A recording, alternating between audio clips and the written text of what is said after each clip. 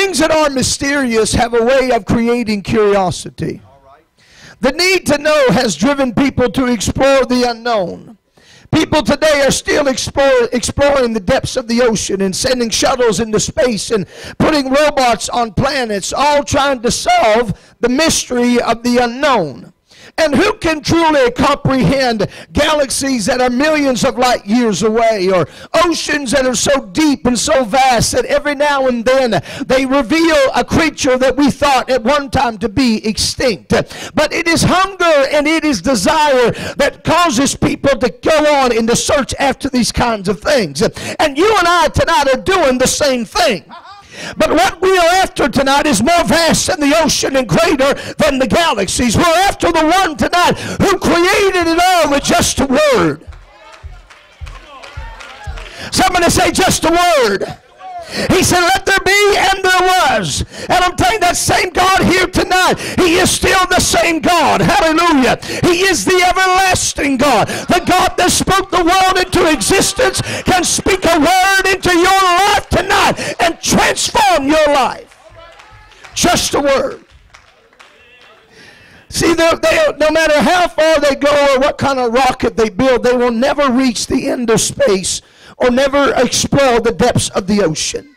But I want you to know we have a God tonight that can be reached.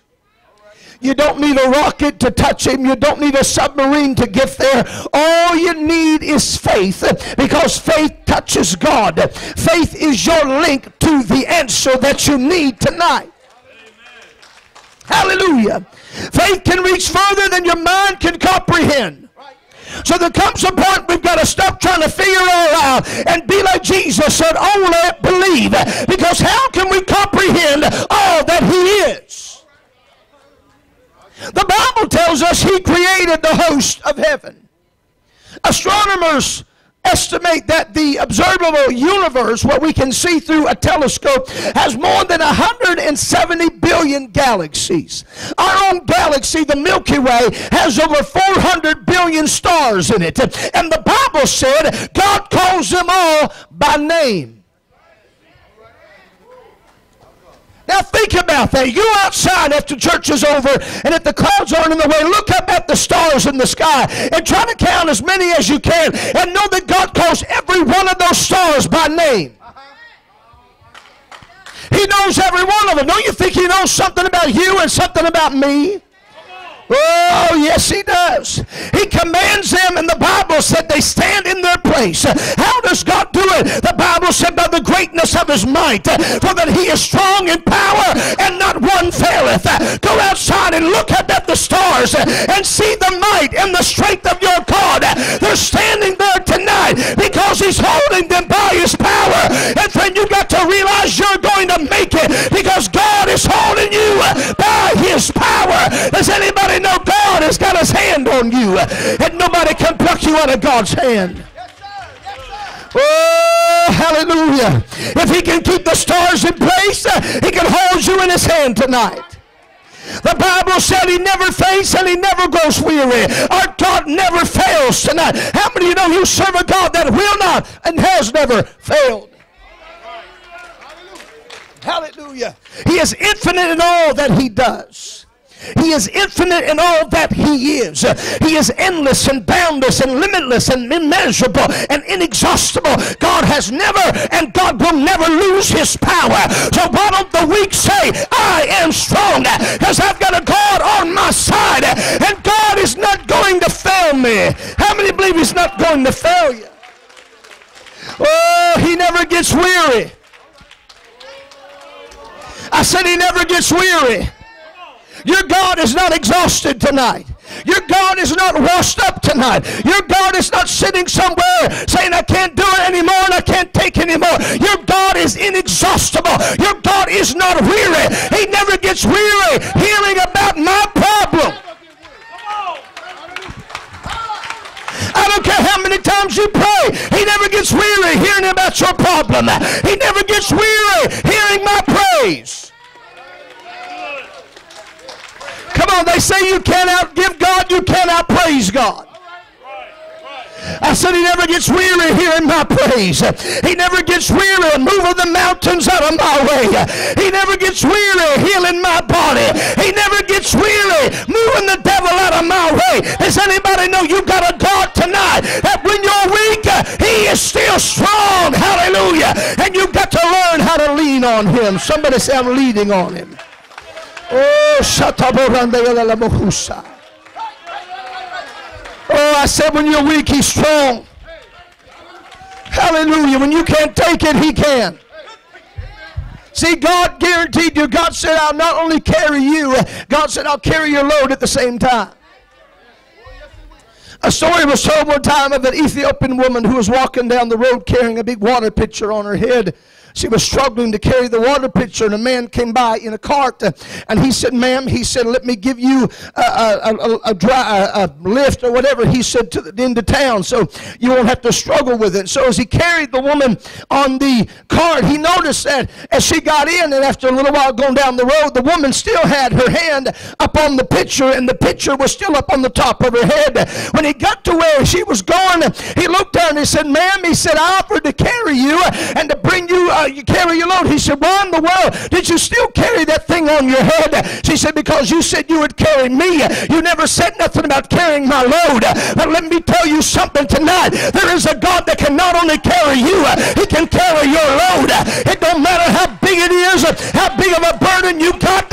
He said, casting all your care upon me because I care for you. Does anybody know he's still strong enough to do what you need him to do? Hallelujah. Friend, you got to realize God is there. We need to live with an awareness that God is always right there. Don't matter if you can't feel him, he's still there. If you can't hear him, he's still there. If you look around, you don't see him anywhere, he's still there. There is nowhere that we can evade the presence of our God. David said, if I ascend into hell, you are there. If I take the wings of the morning and dwell in the uttermost part of the sea, even there will your hand lead me and hold me up. Does anybody know he's still there? Oh, he's in the midst of your storm. He's down in the valley. You'll find him in the fire tonight. You'll find him shut in the mouth of the lion. In the lion's den, our God is there. And he is the strength you need to get you through. Hallelujah. I said he is the strength you need to get through. Hallelujah. See, God doesn't guarantee you strength just day by day. If he said to me, I will be with you always, even until the end, I have strength for every day. Hallelujah. And God gives us strength because he understands every one of us have weaknesses. No matter how strong you seem to be, you and I have a weakness. A weakness that can leave us powerless and leave us debilitated. And the thing is, God understands our frailty and God understands our weakness. David said, who is man that thou art mindful of him? David understood how frail man can be and how weak we can be and how we are so wrapped up and bound up by vices and different things. David understood the frailty and the weakness of man, and so does God. But the fact of it is, God doesn't make excuses for it. No. Even though God understands you and I have weakness, he doesn't overlook it and he doesn't dismiss it. God never looks at you and I and says, well, because you have this weakness, I guess I'll let you go, and it'll be all right if you feel like quitting, and it'll be all right if you don't feel like coming to church, and it'll be all right if you don't feel like praising me tonight. No, God understands we have a weakness, but God never dismisses it.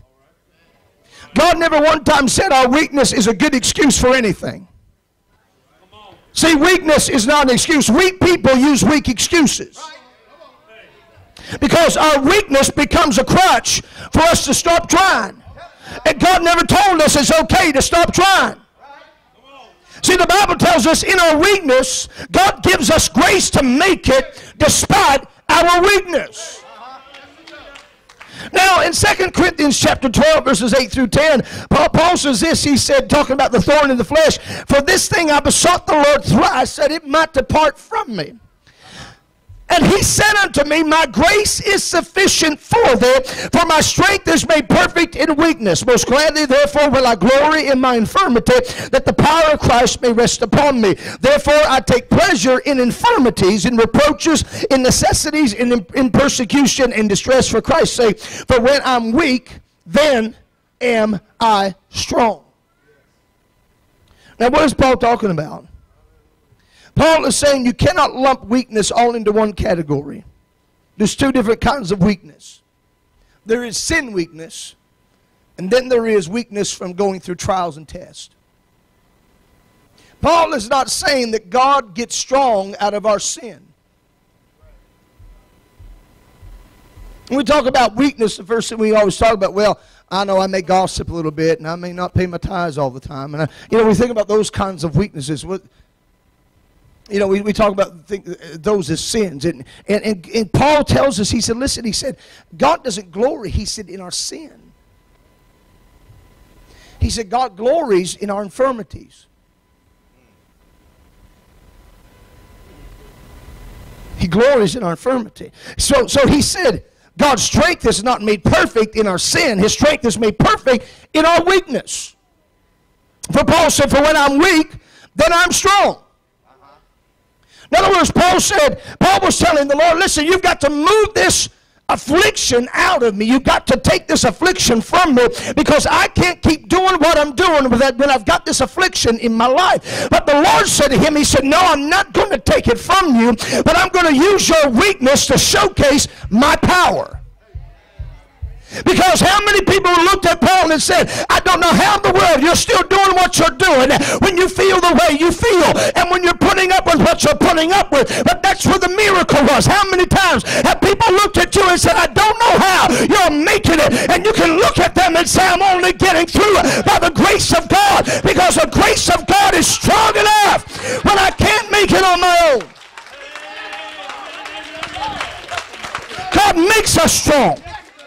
Friend, you've got to realize whatever it is you're fighting here tonight, you can make it through it, because grace says you can. That's why the Bible said, I and the children that the Lord hath given me are for signs and wonders in Israel. Let me tell you something, friend. People are going to look at you and say, how in the world are you doing it? And you can tell them, God is my strength. God is my strength. Grace is still strong enough. Faith is strength. Faith makes you strong. In Hebrews chapter 11, verse 34, the Bible said, out of weakness we're made strong. See, faith in God has no history of failure.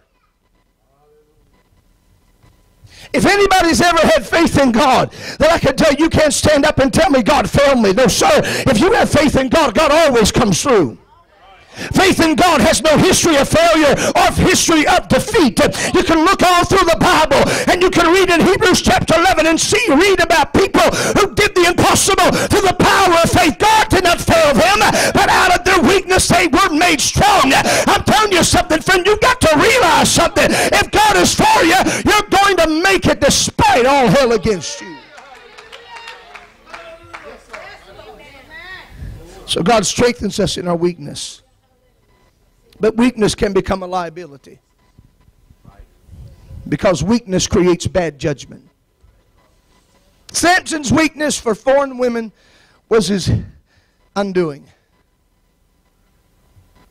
I always thought to myself, were there no good-looking women in Israel that he couldn't find a woman there?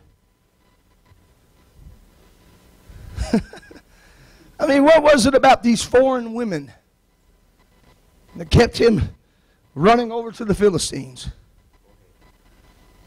And here he was flirting with the world and thinking he was invincible. You know, our strength sometimes can be a curse.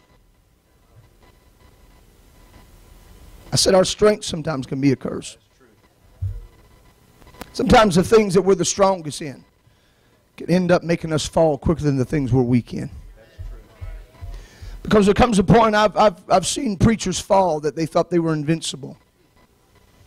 And they could do whatever they wanted to do, and nobody could tell them what to do. And here they are tonight, backslidden, falling out of grace.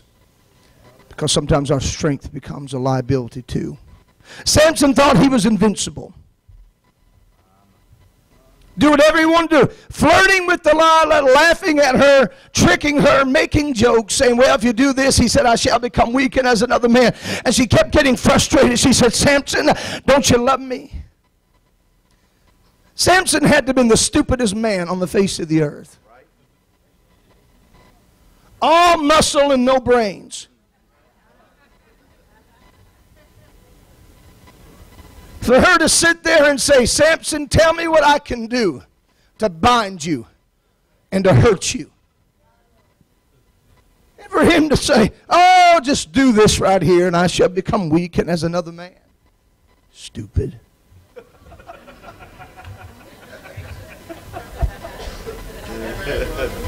There were times when I pastored my church, I wanted to call some of my saints in the office and say, are you stupid? Now, I know some of you may get offended at that, but let me tell you something. If you could hear yourself sometimes, if we could hear ourselves sometimes, we say some of the dumbest stuff, we do some of the dumbest things, and we don't even realize half the time what we're doing and what we're saying. And it's the truth.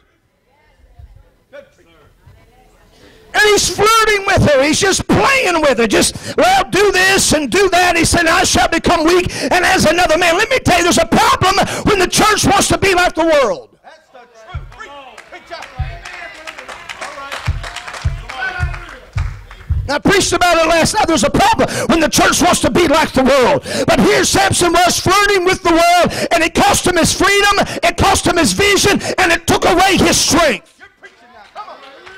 Do you understand our strength is a problem for the devil, and he's got to find a way to weaken you in order to shut down the plan of God? Our strength is a problem for him. That is why when we find ourselves becoming a church that worships God, it becomes a strength and the devil hates it. When you find yourself becoming a prayer warrior, the devil hates it. When he finds you becoming a praiser, he hates it. A giver, he hates it. When you start witnessing, he hates it. When you start loving folks, he hates it. Because it becomes our strength, and our strength is a problem for the devil. Oh, you and I were destined to be different. We got to get the world out of us. If we expect to win the world, we got to get the world out of us. All of these weaknesses and all these things, these habits that we do, and these things that we listen to, the things we say, the things sometimes we don't even realize what we're doing is a weakness that is destroying the fabric of who we are. And we've got to get it out of us and get more of God in us if we expect to win the lost. Come on. God is calling men and women in 2015 to be the kind of man he called Samson to be. Not the kind flirting with the world, but the kind breaking off the cords and breaking off the chains and saying, where is the Lord? Let me tell you, we need to be that kind of man.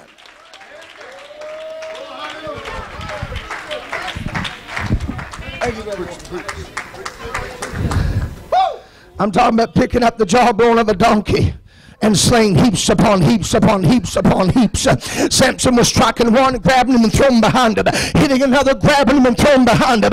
And before he knew it, he turned around and they were piled up in heaps. Why? Because that's the kind of victory that God has called you and I to have tonight. Not to be weak and frail and useless and for the devil to walk all over us, but to slay our heap upon heap. Grab him and throw him behind you. Destroy it and throw it behind you until everything that was in front of you is now behind you. Shut up, but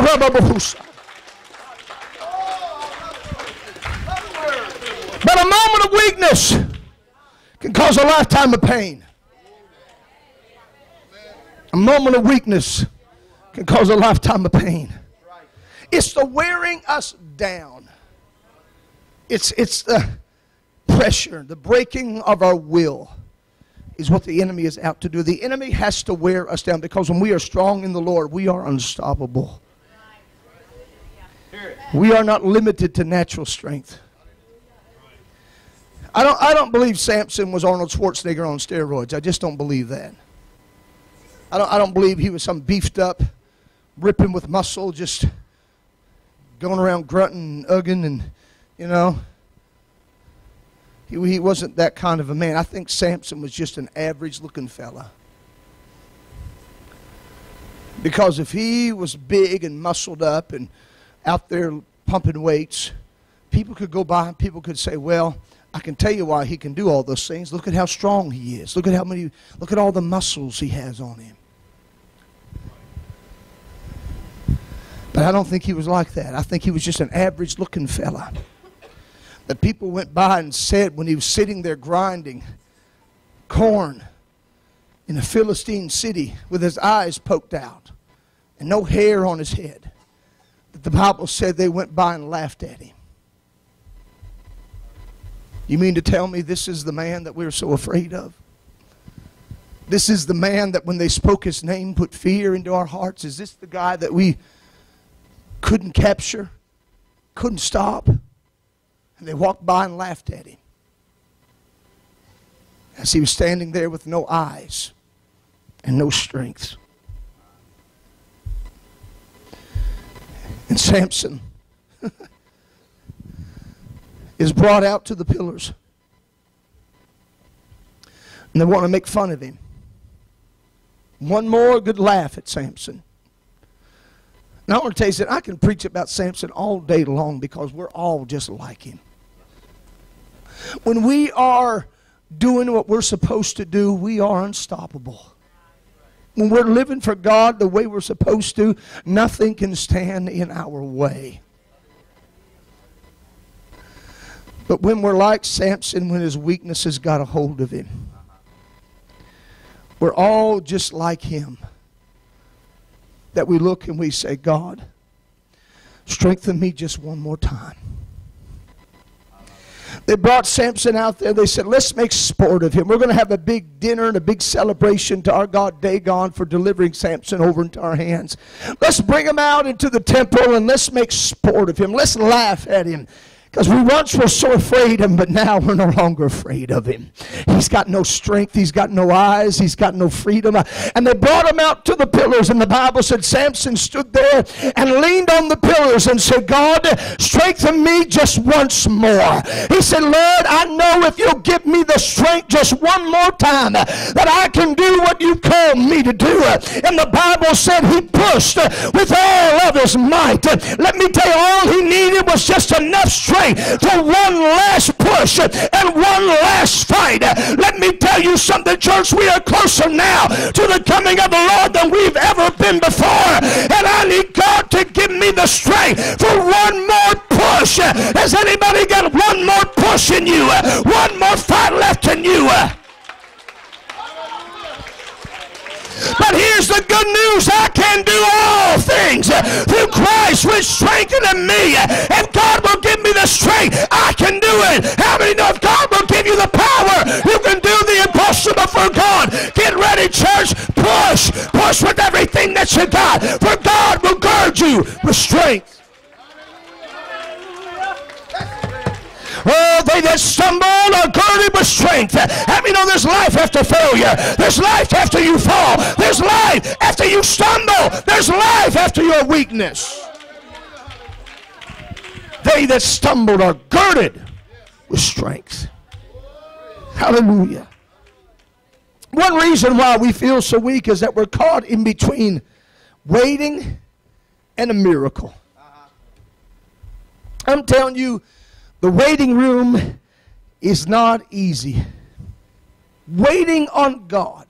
And do you know, that is the problem a lot of times with me, maybe you too. The secret to a move of God is waiting on God. Waiting.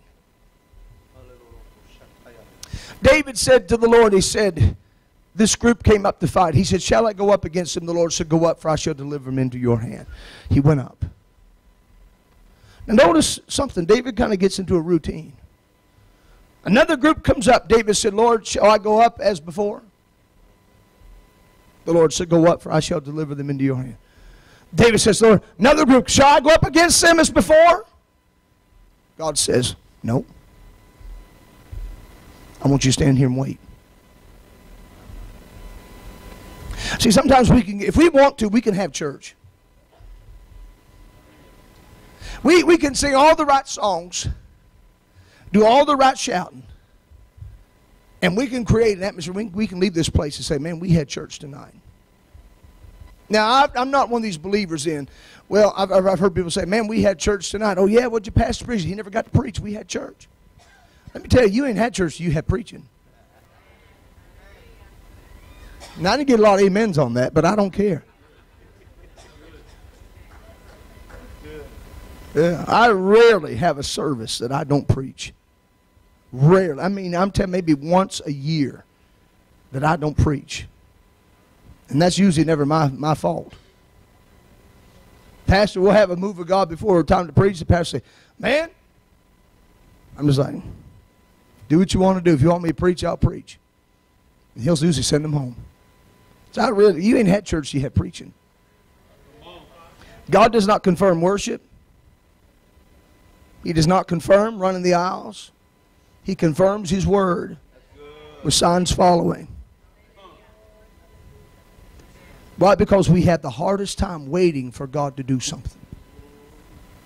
Waiting is a secret. He said, Lord, shall I go up as before? The Lord said, no.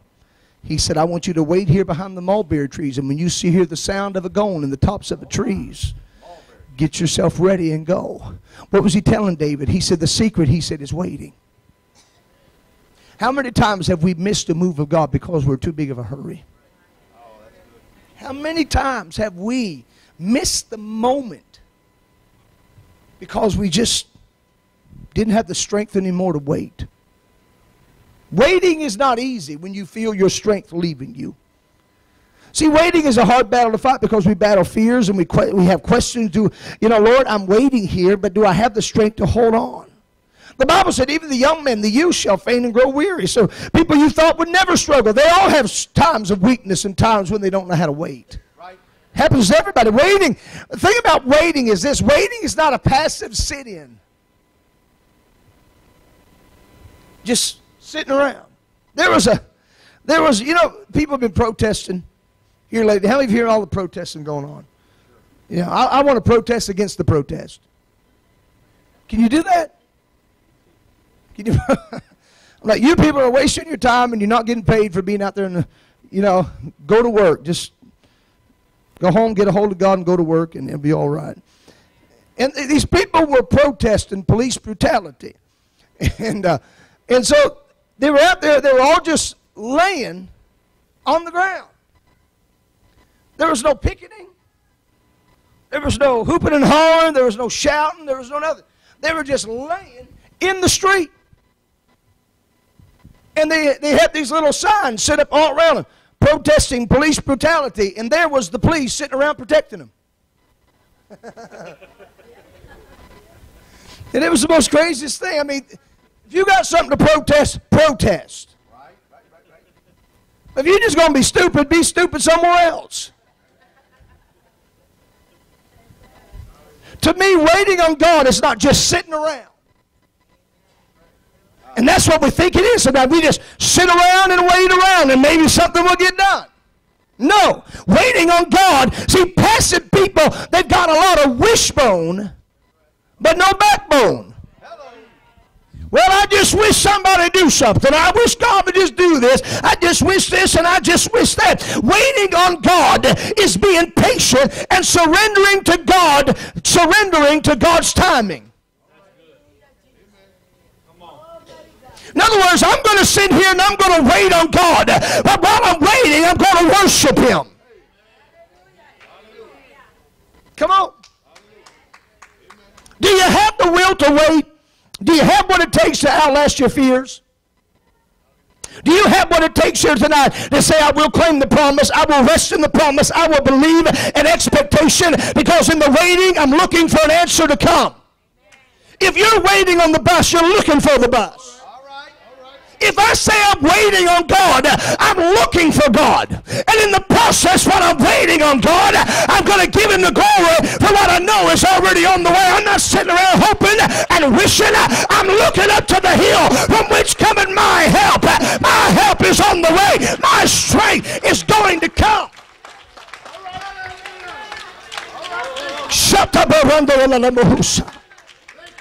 So they that wait upon the Lord shall renew their strength. There comes a moment you will exchange your weakness for strength. And the renewing is a life-changing moment. Somebody in this place tonight is going to experience a life-changing moment.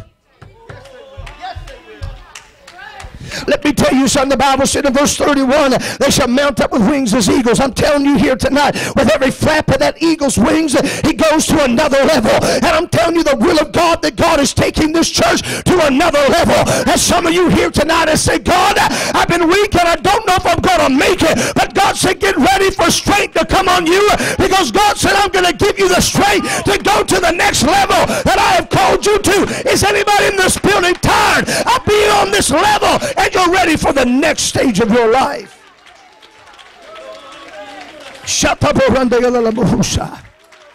Oh, I said this church is headed to another level. Hallelujah. David said, it is God that girdeth me with strength, and maketh my way perfect. He maketh my feet like hinds' feet, and setteth me upon my high places. I'm telling you, God's got a high place for this church. God said, I'm going to develop you, and I'm going to make you into the person I called you to be, and you're not going to stay down at the base of the mountain. God said, there's a mountain in front of you, and the devil said you never climb it, but get ready in 2015 to stand upon and walk upon your high places. Anybody got an expectation of something big happening in your life? Oh, the enemy said you're too weak, but God said, I'll gird you with strength. God said, I will dress you up, and I will clothe you, and I will equip you with everything that you need to do what I've called you to do. God said, I am providing everything that you need to defeat the enemy that stands in your way. Strength to win the battle. God clothing you with the victory. David went on to say, he teacheth my hands to war, so that above steel is broken by mine arms. Thou hast also given me the shield of thy salvation. Thy right hand hath holden me up. Thy gentleness hath made me great. Thou hast enlarged my steps under me, that my feet did not slip. I have pursued mine enemies and overtaken them. Neither did I turn again till they were consumed. I have wounded them that they were not able to rise. They have fallen under my feet. For thou hast girded me with strength unto the battle, and thou hast subdued under me those that rose up against me. God said, get ready, because I'm about to clothe you in power where you've never been before, and you're going to mount up with wings as eagles. And the weak are going to be strengthened by the power of God. Somebody praise him in this building tonight. Let's stand together tonight. Some of you have sat around for days saying, God, I don't know how I'm going to make it. But God said, get ready, because I'm about to strengthen you. It's a hard thing coming to grips with your weakness.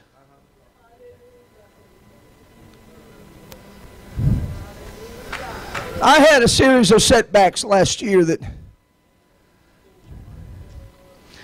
I thought I'd never be the same. And it was a long process.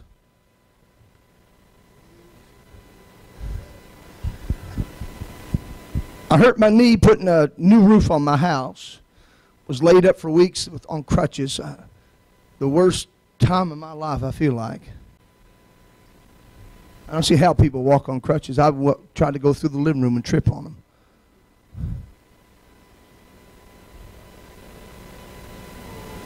I turned 42 a few days ago, and my wife got on to me. And she needed to. Because I kept talking about how weak I felt. And I'll tell you, I had some moments last year that, man, I thought, man, I'm turning into an old man quick. Yeah. The curse of the 40s, I guess. My wife finally got on to me a while back. She said, you got to stop saying that stuff. And I said, really? She said, you do. She said, you need to stop talking like that. She said, you're still young. Right. I don't know who she's trying to convince, me or her.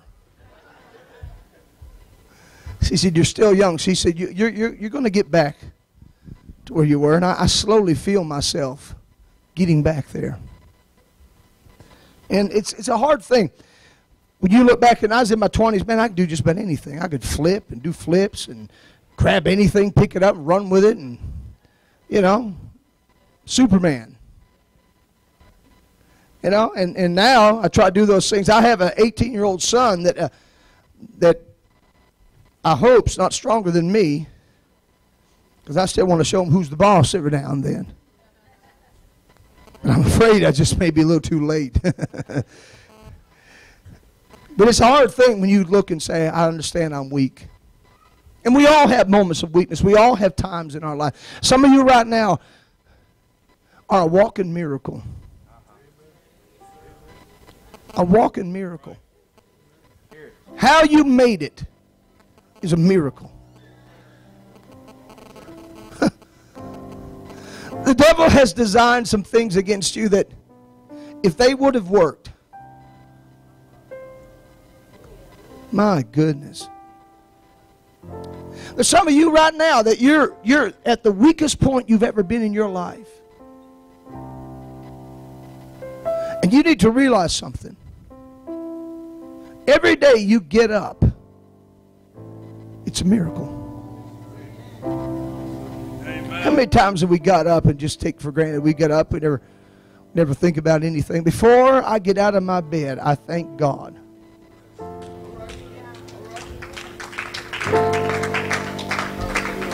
I started last year going through a series of transitions in my ministry and in my life. The Lord began to take me through a journey that was absolutely the worst and best thing that the Lord has ever took me through. And one of the things that I developed during that time was a prayer life. That when I laid down at night, it didn't matter if I just got finished praying, when my head hit the pillow, I would thank God for a good day. And I'd thank Him for a good night's sleep. And before I get out of bed in the mornings,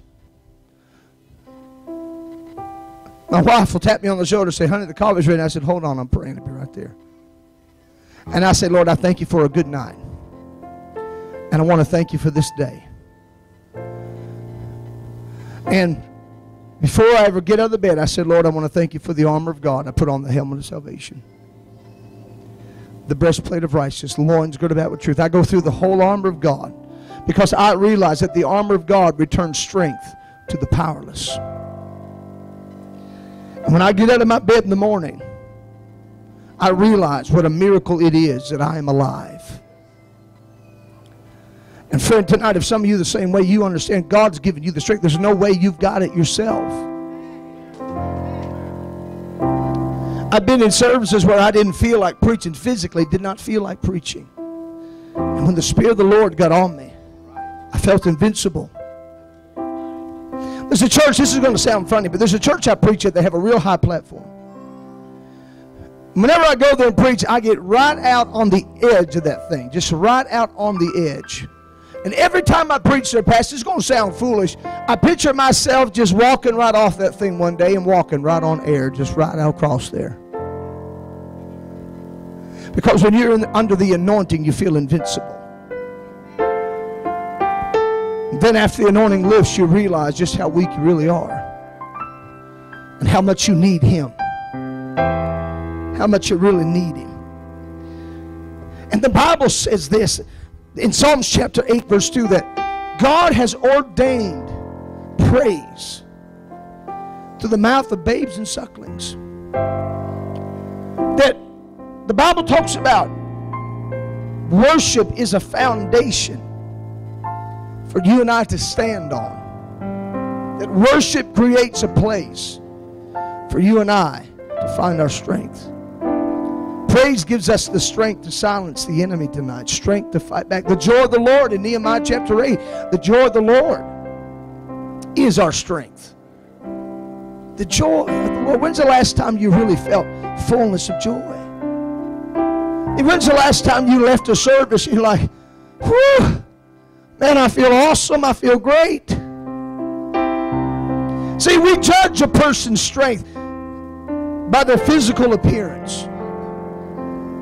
Gideon had defeated the kings of the Midianites, and the Bible said they captured the 2 kings of the Midianites, and Gideon said to bring them out. And they stood there, and Gideon called upon his youngest son to go and slay these 2 kings, but the Bible said he was afraid and couldn't do it. Kind of reminds me of God. God's already won the battle, and we don't need to be afraid to fight. But these kings said to Gideon, they said, as a man is, so is his strength. As a man is, so is his strength. In other words, we judge a person's strength by their physical appearance, but real strength is not in muscle. Real strength is in determination. See, you never know how strong you are until being strong is the only choice you have. And there's something about weak minds that is hard to comprehend strong-spirited people. Yeah. But if you and I are going to make it, we have to be willing to be mocked, criticized, misunderstood, hated.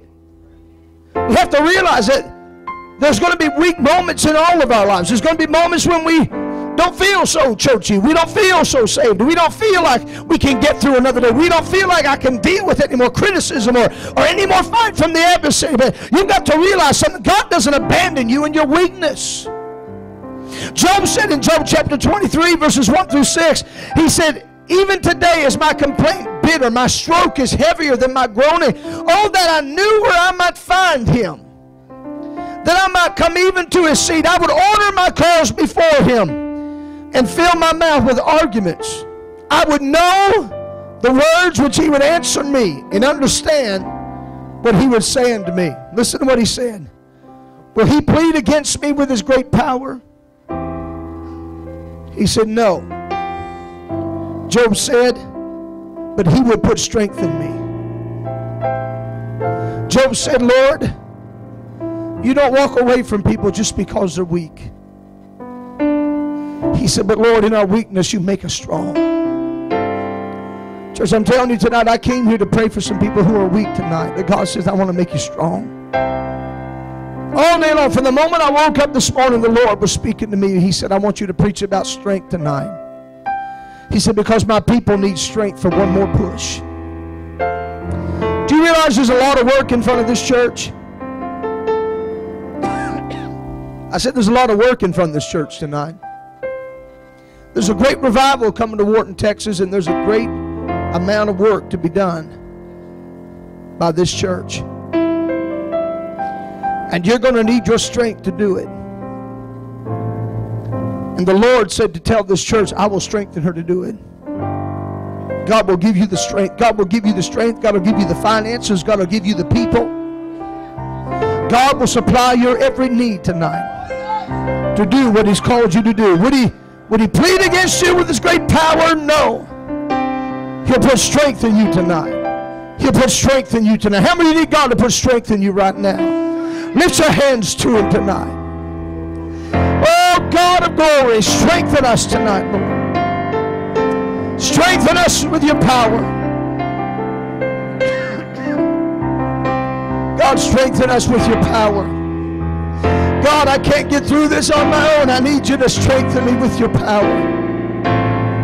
Lord, I can't face it alone anymore. I need you to strengthen me with your power. God, my finances are in a shambles. I need you to strengthen me in my weakness. Come on, church, lift your hands and worship him. He is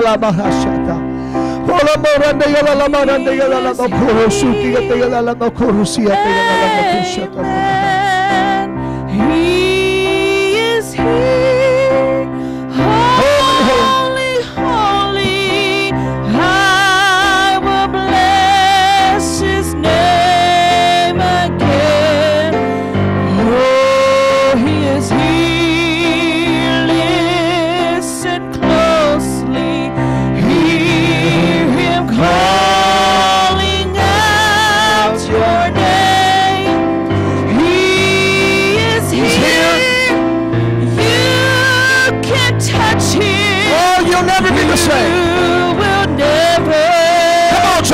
to lift your hands in your heart and open your mouth and praise Him tonight. Oh, He is here. Hallelujah. Oh, He is here tonight. He is here. He is here. Holy, holy. Oh, I will bless. I will bless Oh, His name again. Oh, He is here. Listen closely. come on, hear Him coming at you now. Hear Him calling out your name. Oh, He is here. He is here. You can touch Him. You will never be the same. You will never be the same. Sister with the yellow shirt on right there, can I pray for you tonight? Come right here. Sister, would you help me pray? Sister, if you just lift your hands to the Lord. Sister, you know what a rubber band is? A rubber band.